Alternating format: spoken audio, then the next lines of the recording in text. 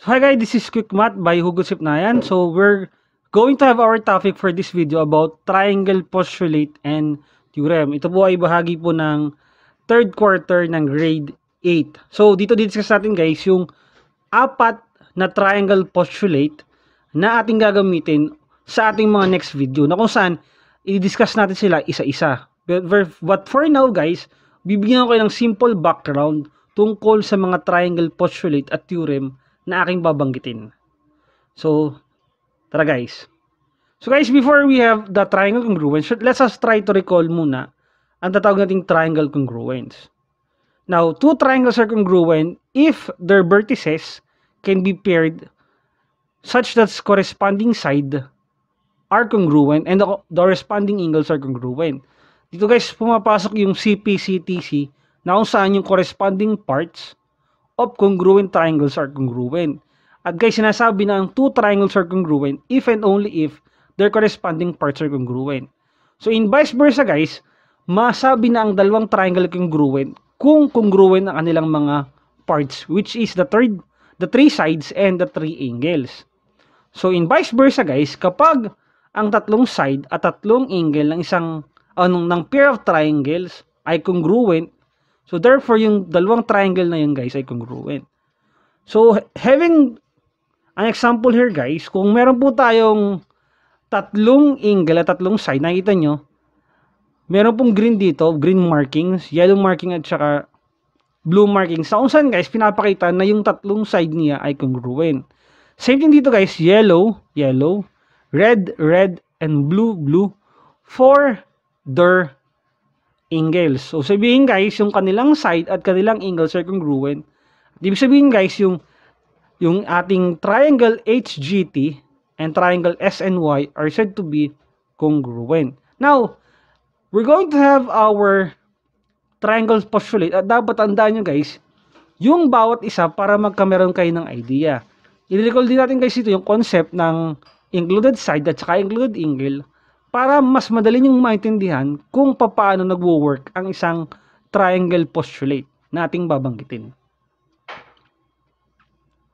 So, start with SAS Congruence Postulate. Now, ang sabi daw dito, two triangles are congruent if the two sides and included angle of a triangle is congruent respectively to the other two sides and the included angle of another triangle. Kung napansin nyo guys, dito sa SAS, yung S automatic yun ay sides. Tapos yung A, angles. Kung napansin nyo sa SAS, yung A ay nasa gitna ng dalawang S.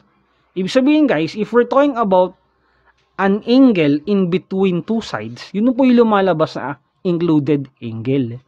Kaya sabi dito, side, angle, side, congruent postulate ang tawag mo sa kanya.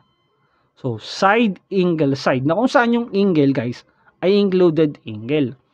Kung magkakameron guys ng illustration, ito po itsura niya. Kung si HGT ay congruent to SNY using the SAS Congruent Postulate, therefore, guys, maghanap tayo ng isang angle na congruent. At syempre, guys, yung angle na yon nasa gitna ng dalawang side. So, we have HG and SN, which is the side which is said to be congruent. At syempre guys, may isa pa siyang sides which is TH at saka YS. At napansin nyo guys, nasa gitna yung angle H. So, looking at this item guys, so side, angle, side. Side, angle, side. At doon guys ang galing yung side, angle, side or our SAS congruent postulate. Okay? So, makikita nyo po, sabi ko sa inyo guys, tatlong bahagi lamang ang kailangan para ma-prove natin na ang dalawang triangles ay congruent. At under ganito guys, isa yung SAS natin o side, angle, side. Or short for two side and included angle. Next natin guys ay angle, side, angle. From the word ASA o angle, side, angle, congruent postulate. So, angle, side, angle. So, dito naman guys, ang nasa gitna natin ay yung side. So, in definition guys, two triangles are congruent if the two angles and the included side of a triangle is congruent respectively to another two angles and an included side of a triangle. So, napansin nyo guys, nasa gitna yung kanyang S. Ibig sabihin, isa siyang included side. Ano bang yung definition ng included side? Siya po yung side na nasa gitna ng dalawang angle. At guys, in illustration, ito po itsura niya. We have HGT and SNY. Kung sila po ay congruent using our ASA or ASA Congruence Postulate, we're going to have angle S is congruent to angle H. So that will be the marking natin. Si angle G is congruent with angle N. Yung po yung green marking natin. At guys, yung in between them na side ay congruent. Okay? So definitely guys, kung babasahin mo siya ng napakadaling paraan, angle, side, angle. And that is ASA congruent or ASA. So, simple lang yun guys ha. Ang kailangan pong tandaan nyo, nasa gitna dapat yung side ng dalawang angle. Okay? At dito guys, kung napasin nyo, parehas yung pwesto ng mga triangle. So, hindi ko siya nilagyan guys ang rotation or flipping para makita nyo talaga na they are in ASA or SAS form. Okay? So, yun yung tinatawag po nating ASA Congruent Postulate.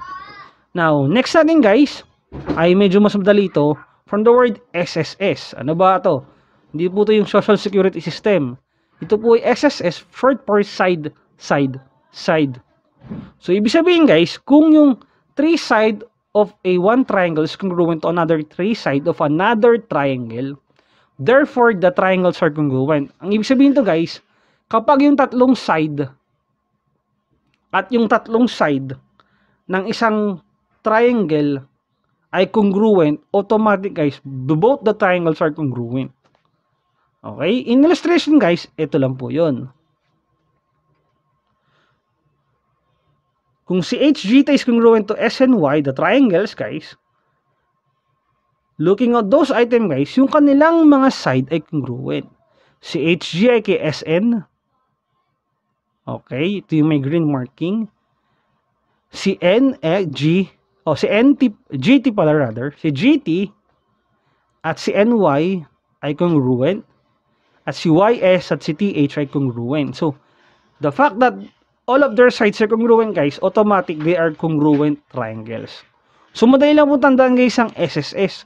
Matic, side, side, side, angle, postulate.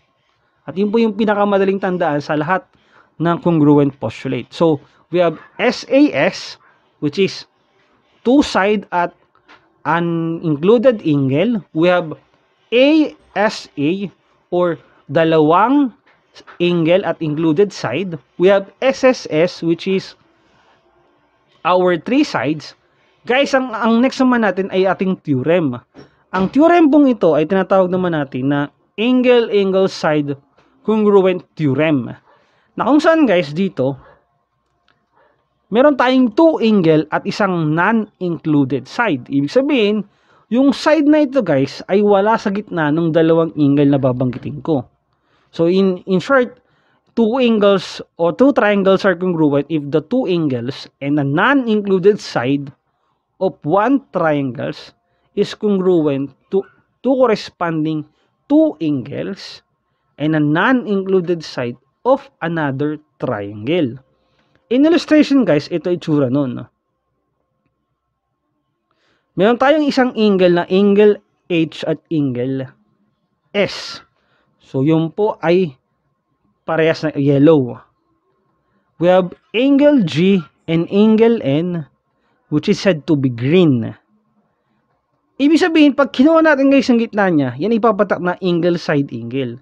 Ibig sabihin, kukunin natin yung side na hindi nasa gitna ng dalawa. Kaya po kinuha ko yung GT at saka NY.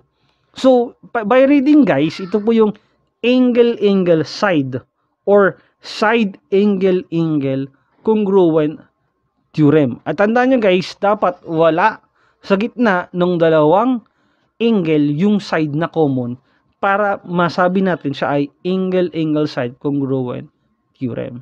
So guys, yun po yung apat na congruent postulate and theorem na di-discuss natin sa ating mga susunod na video.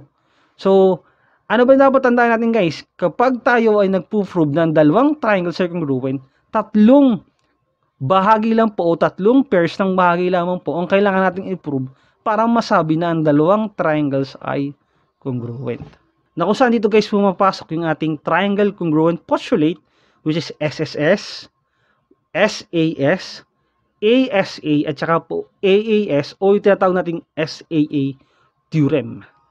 So guys, I hope you learned something from our video. This is Quick Math guys. God bless, ingat po, and see you on the next video guys.